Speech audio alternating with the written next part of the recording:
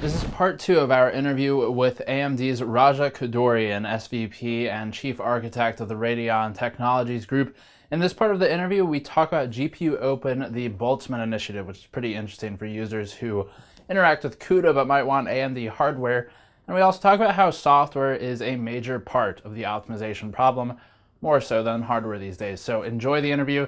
For part 1, check the channel. We spoke with Raja about shader intrinsics. That's also linked to the description below, along with an article of this interview that contains a large transcripted portion. So I will let you get to the interview. Right. Yeah. You mentioned a few moments ago GPUOpen. So let's go into that, because I know that's a big topic lately for AMD. Yeah. So the first question, what is GPUOpen?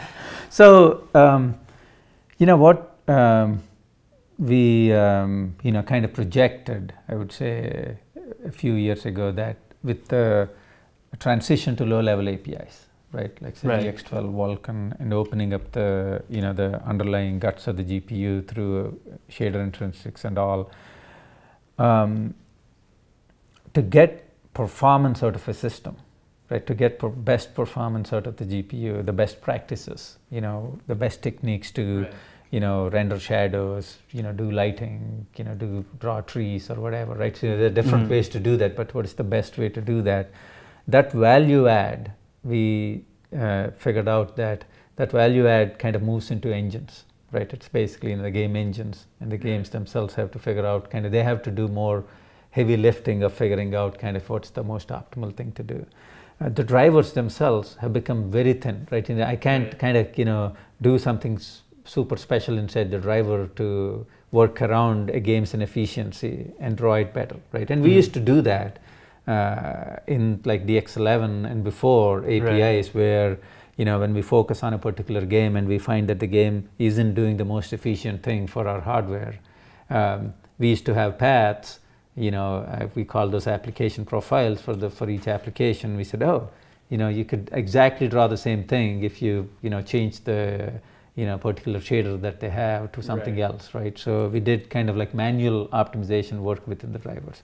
But with this low overhead APIs, we can't actually, we don't touch anything, right? It's just this API, whatever the game passes to us, it goes to the hardware straight. Right. There is nothing, that we do. So we said, but how do we, we have a lot of knowledge in optimization inside AMD, and so do our competitors, right? So we said, how do we get all of that knowledge easily accessible to the game engines and game developers? So we said, we have lots of interesting kind of libraries and tools and all inside AMD.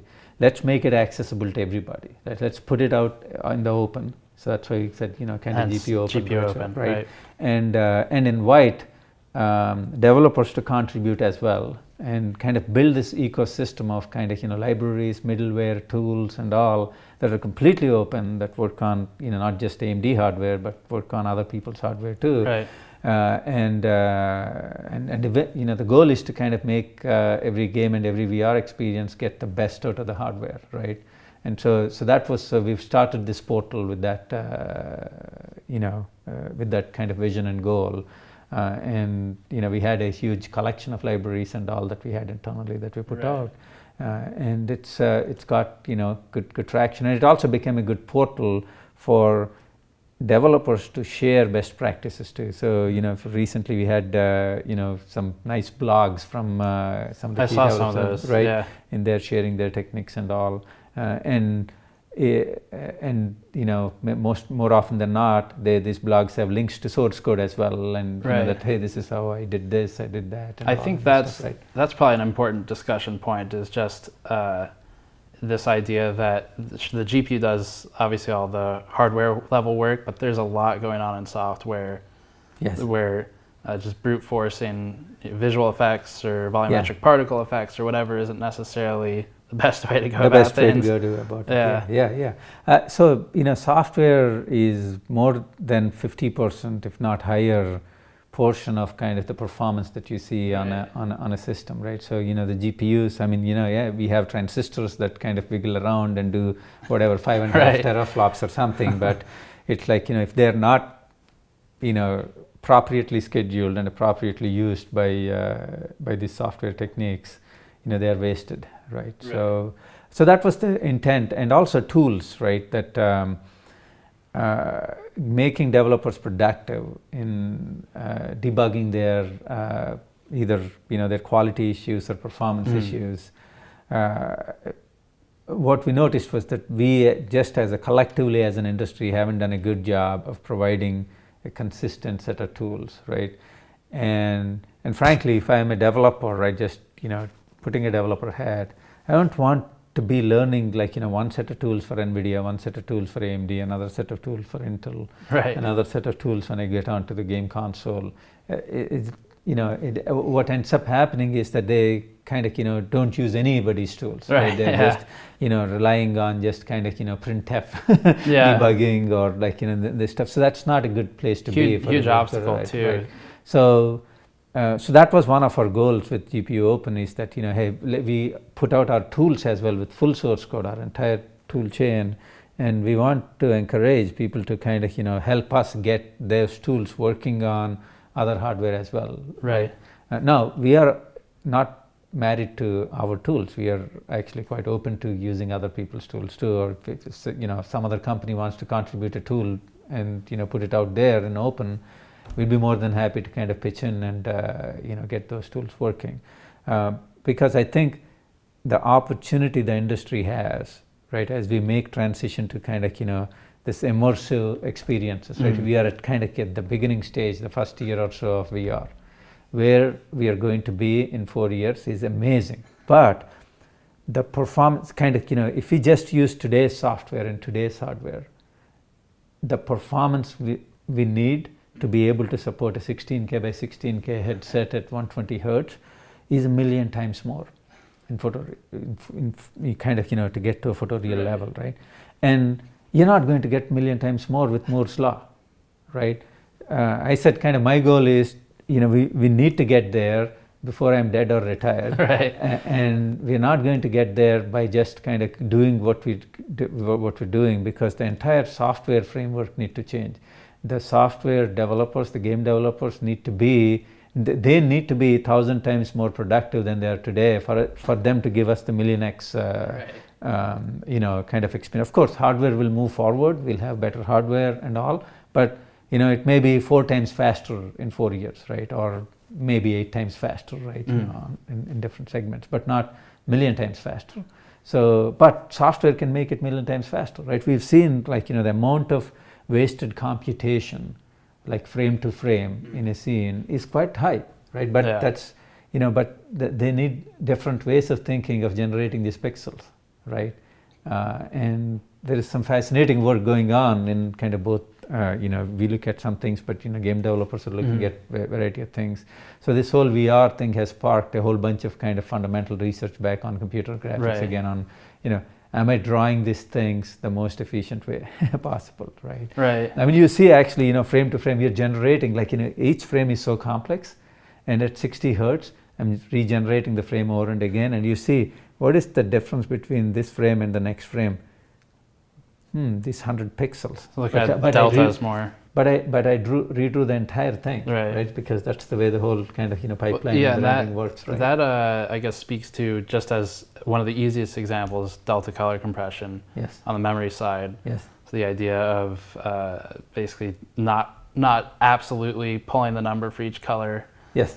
Yeah. So I mean that's for memory itself, right? Yeah. Right. So delta color compression is one of the techniques we have in Polaris and all, right? It saves a ton of memory bandwidth, because there's so much what you call correlation between neighboring pixels or neighboring texels, right, in there. So so delta color compression is one of the techniques, but there are things like that I can do, or like hardware can do in its control. But imagine the kind of things that the software can do, because they know the context of their scene.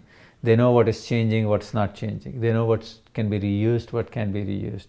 I can do certain things for them, but I'll be guessing, right? They don't need to guess. Right. They know what's going to happen next, right? I mean, like one of the classic examples I give is that they know that, you see in many games, especially on lower end hardware, when you have a big explosion, in a scene, everything stutters, right? Basically nothing slow down and all, because it's like massive explosion. I say I don't know that there is an explosion coming in the hardware, but the game developer knows that there is an explosion coming in hardware, right? Say they have a mechanism to hint me, like say to hardware or to the drivers. I can do I can boost to the max clock if I have some clock headroom, for example, right? Just for 2 frames, right? Or 3 frames or 4 frames, right? That won't make me go beyond my thermal budget or something, because I'm staying within thermal budget or TDP limit.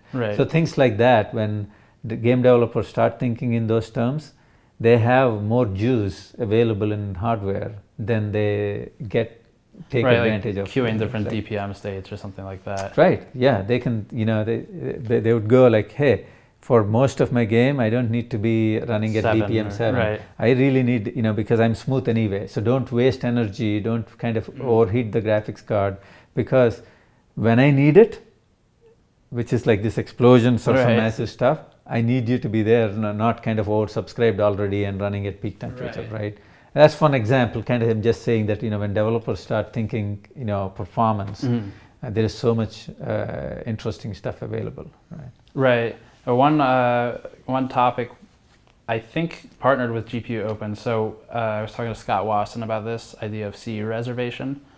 So True Audio Next was the example that he gave, where you can reserve some of the CPUs just for this function. Can you speak more about how that works? Yes.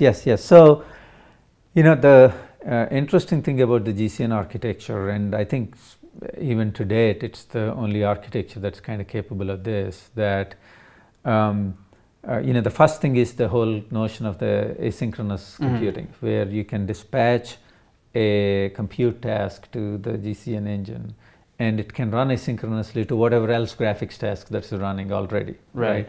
And it uses the CU resources that are not fully used by the graphics engine, right? So it can come in and it can go out without kind of halting or pausing anything that's going on. Now, with that, kind of in that class of features, we also give the ability, say if that task that is coming in and going out is a real-time task, like an audio, it's not very intensive, but it needs to be real-time, right? It has to happen, like, I say, I submit an audio job, it has to finish, within a prescribed number of milliseconds.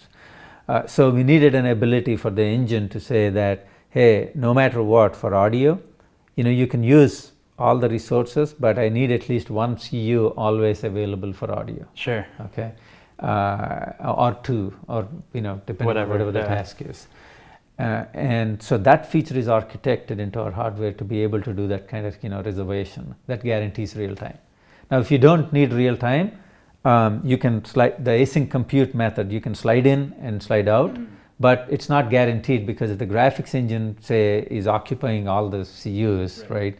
Which is rare, by the way, which is completely rare, where we have the graphics engine completely oversubscribing all CUs. What we find is there's always 1 or 2 CUs you can slide in and get work done and get out. But for audio, we can't take a risk, right? Because you could have something very intense, like I said, this explosion case going on, where everything is, and then you don't want your audio to crackle or stutter or 50 milliseconds later or whatever. Exactly, right? It's like I have explosion in the audio. It's like, the firecracker effect that you have, right?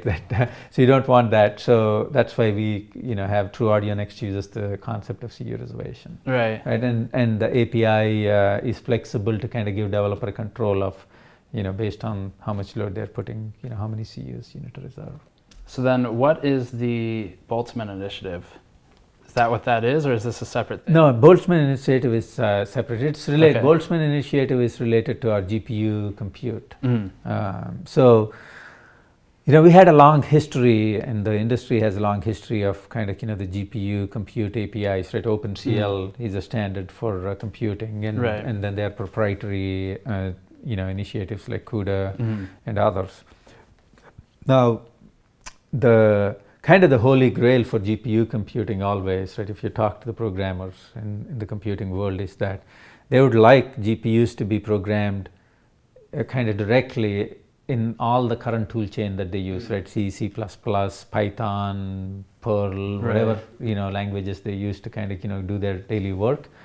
That's really what, they want to do, is just get kind of, hey, I have some compute intensive tasks that can benefit from a GPU. I should be just able to use from my language, not kind of, then figure out how to learn some new language like OpenCL or something like that, right? So that was the holy grail, and that was we were working towards. And as we were working towards that goal, what we discovered was the architecture of, OpenCL and kind of graphics APIs doesn't suit well for supporting, all these random languages, right? And scripting languages and all. We needed a completely different approach. And second, most of this kind of successful language frameworks, whether it's, Perls, Pythons, and they're all, and LLVM has become a big compiler infrastructure that everybody's using, are all based on open source frameworks. And it is really hard to integrate a closed for runtime framework like the graphics drivers into all of the stacks. So that was kind of the genesis for our Boltzmann Initiative, where we said, what if we kind of do a compute stack which is all the way from top to bottom, including the kernel mode drivers, is completely open, okay? And the way the stack is structured, that these frameworks can integrate, right, to any level they choose, any level of abstraction they choose. Some frameworks want to go all the way to machine directly themselves, right, to the machine code. Boltzmann allows that. Some frameworks want to stay one level above, right, kind of like, like a Vulkan level type of stuff, Sure. Equivalent abstraction on compute. We give that. Some frameworks want to go all the way up to kind of some higher level language like OpenCL or C++ extensions or some other libraries that we have sitting on top of this. We allow that. So Boltzmann is the first open compute stack for GPUs, right? And it is one of the key steps we took in, my goal of opening up the GPU, right? So GPU is a black box for 20 years now, right? Black box abstracted by very thick APIs, right. Very thick runtimes, very thick kind of voodoo magic what happens in there, right? So we are trying to kind of, get the voodoo magic out of the GPU, software stack. And we believe that there is still voodoo magic in transistors and how we assemble them, and there is voodoo magic in kind of game engines, compute engines, these libraries, the middleware, and kind of in this experiences. So the voodoo magic in this kind of middle driver layers is not actually beneficial to anybody because it's preventing the widespread adoption of GPUs, right? So if it sounds like at least at some level, I guess we work with Adobe Premiere a lot, right? And Premiere and these other tools, Maya, often have OpenCL acceleration, CUDA acceleration. One of the things that I was curious about is there a way to take CUDA code and make it work more efficiently on your hardware? I'm glad you asked that. So, one of the elements of our kind of Boltzmann Initiative was, a framework and a tool we put in that, again, fully open sourced called HIP. And what HIP does is exactly what you're asking for. It takes CUDA code and, runs it on AMD hardware very efficiently. Okay. And we got actually, millions and millions of CUDA code converted over with the tool, and like with the rest of the tools that we put there, it's completely open source, and it can support other people's hardware as well, right? So yes, so we have no religion against enabling CUDA code to run on our hardware. Cool. One of the earlier projects you worked on was Dx12. Looking at I guess the modern equivalents to this, or that's sort of the ancestor of texture compression. What do you work with today to more efficiently process game graphics? We've talked about some of the stuff, shader intrinsics. What else is going on within the GPU? Yeah, I mean, now that you remind me, that was 19 years ago. Oh my God. It's, so Dx12 was, one of the first, I'd say, kind of, standardized compression formats, and, it's still kind of, supported in, almost all hardware, and I think it's even on mobile as well, right? From from phones to big computers. Compression has evolved since, but the fundamental construct for GPU-based texture compression, hardware compression hasn't evolved that much radically, right? It kind of improved in quality. We got more interesting data types. The compression is supporting. The first instantiation of DXTC was kind of good for RGB texture maps, but then we got very interesting other data types like normal maps and light maps and distance maps. It's changed a lot. They changed a lot. So the compression, we evolved ATI and AMD as well. Kind of we contributed to evolution of DXTC to kind of the next generation formats and other stuff. And of course there are new formats and higher compression rates that are coming too. But I call all of these steps pretty evolutionary, right, from a compression standpoint. The the revolutionary stuff that the developers ask for would be kind of every developer's dream would be, hey, if you can sample a texture straight out of JPEG or something, right? Which has much higher compression rates, and you could even get 1,000 to 1 compression depending on the content, right? So those are kind of variable rate compression stuff. Those are, if you kind of understand, hardware mechanics for compression and decompression and all, that sounds good on paper, but, it costs kind of, just the decompression hardware to go at the rates at which, say, DXT decompressor goes.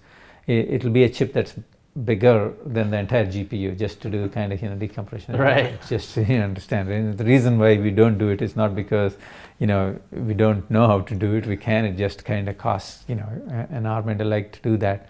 But I think there is a happier medium, again, in collaboration with the developers, that is in between, right? Between, giving you that benefits of kind of, JPEG-like compression and the speed of kind of DXT class algorithms, right? It's like, how do you kind of, connect them? How do you marry them in a better way, so that all my assets from, my authoring time to my, your download time to coming onto the computer to, into the GPU memory, if it can stay compressed all the way to the GPU memory, kind of the whole experience speeds up, right? One thing that I say, our hardware got so much faster, but man, the game loading time still is the same from whatever last 15 years, right? Yeah, other than AAA title, right? Right, and there it's. If you have an SSD or something, it's Yeah, that's a hardware solution to a software problem, though. Right, in there, but it's takes loading time is and